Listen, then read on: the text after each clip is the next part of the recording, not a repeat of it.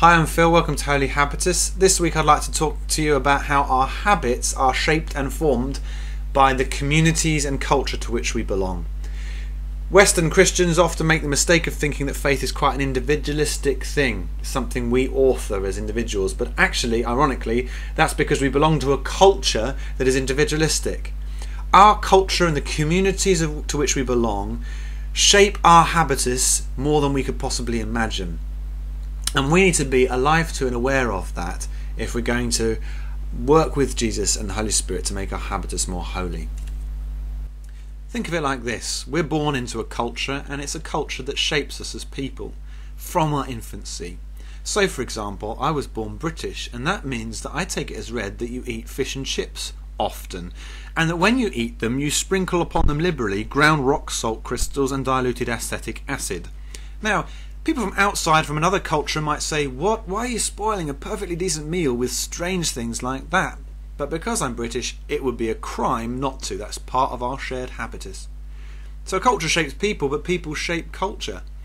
Somebody at some stage must have said to their friends and family, "Hey, try this. Salt and vinegar on fish and chips is great fun." And it eventually became part of the culture. Same is true of church and disciples.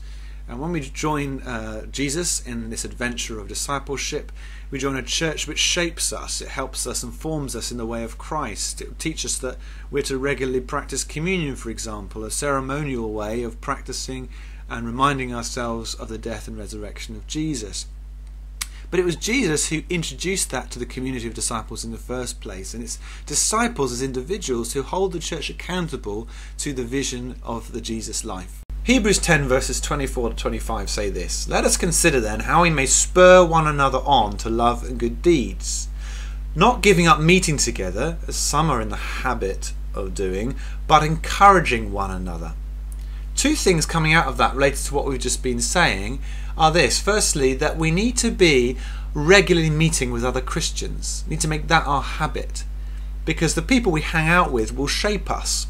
So if we're not regularly meeting with role models, mentors, close personal friends who are committed to the way of Christ, if we're not regularly attending a church community, then that's going to have impact on our habitus.